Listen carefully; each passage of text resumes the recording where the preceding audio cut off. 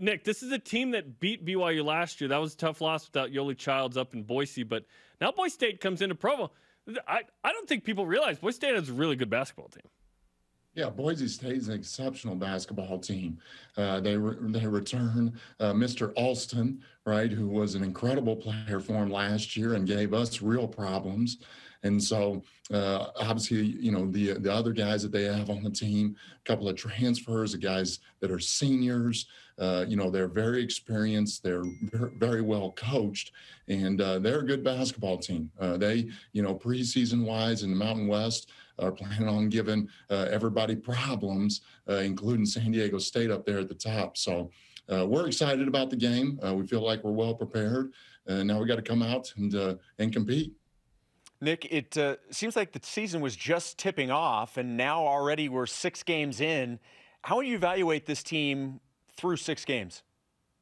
Through 6 games in 10 days, what incredible fight and energy that this BYU basketball team has brought to the floor each night.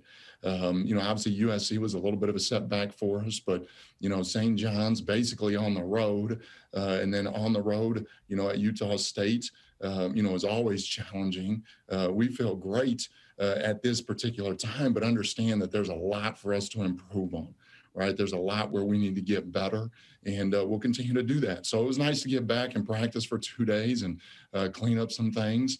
But in tonight's game, we're going to have to, execute what we've practiced early this week and come out ready to fight again.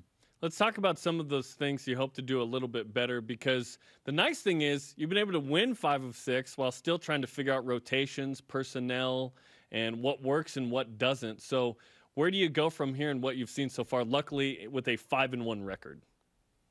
Yeah, no, I think in terms of, the overall rotation, in terms of our roster, each guy has got to continually, understand, what's going to make, him and us successful right on the court. We've got multiple guys that, are entering, game number, 7 right now of their college career.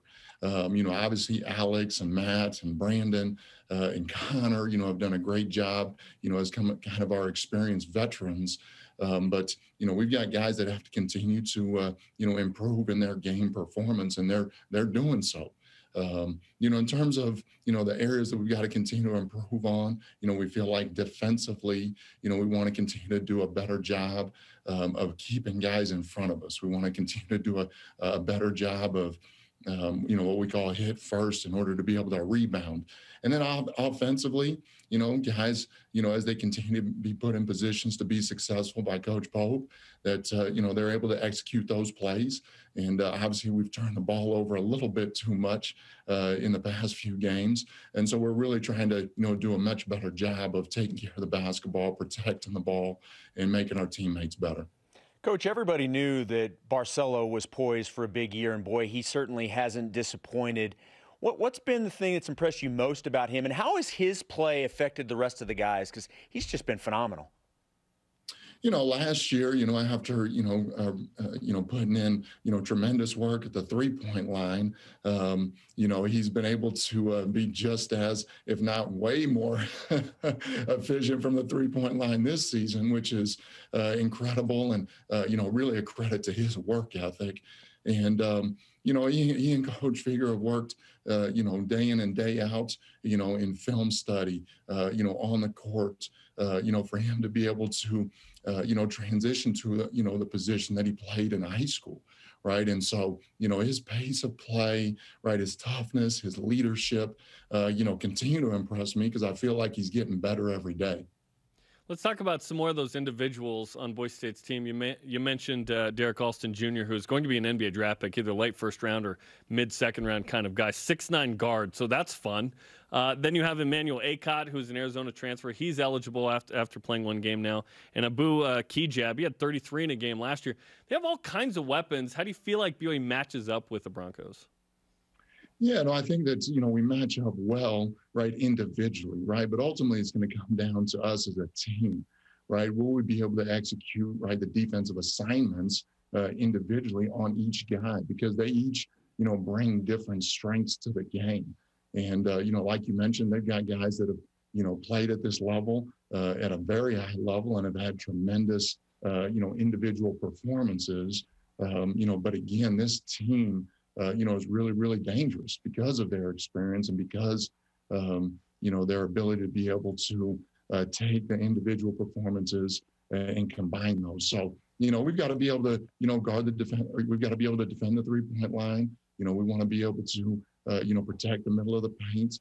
It's key for us, obviously, to manage Alston, who's a really good player, but we don't want any of their other guys to, get ahead of us in terms of what they're capable of doing. Coach, Matt Harms was a guy that missed the first part of the season, but then now you've had him back for several games with no restrictions, full go. How has he implemented himself into this system? And he's coming off a great performance against Utah State, 4 blocks. Defensively, you know what you're going to get. How has that acclimation process been with him? With Matt's, minor, setback in terms of, his ankle, he's been an everyday guy. Each day he brings, a lot of energy, to this basketball team.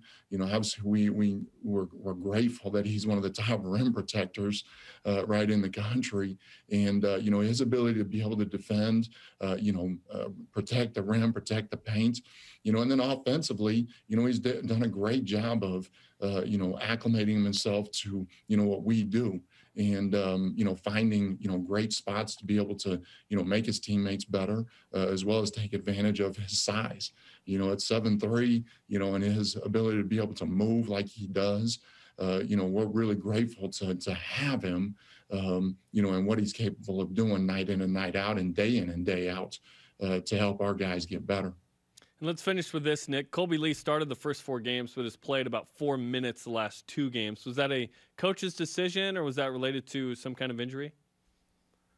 No, Colby Lee is doing a great job, in terms of the limited minutes. He's come in and done what he's done successfully, for the past year, and that's, score the basketball. Obviously with rotations and matchups, we have to take that into consideration each and every game. And but Colby, he's always ready. He does a great job of preparing himself and preparing this team. And, when his number is called, whether he's starting or coming off the bench, he's ready to come out and perform, and he's done it each and every night. Absolutely. Well, we look forward to tonight's game. It's a big one with Boise State. This is a resume builder for sure, and we look forward to it tonight. Nick, we appreciate the time, man. Hey, thanks, guys. Let's go Cougs. Let's go Cougs. Tonight, BYU and Boise State coming up on BYU TV and BYU Radio. That was Nick Robinson, assistant coach on the Deseret First Credit Union Hotline. Deseret First, you know why, we show how.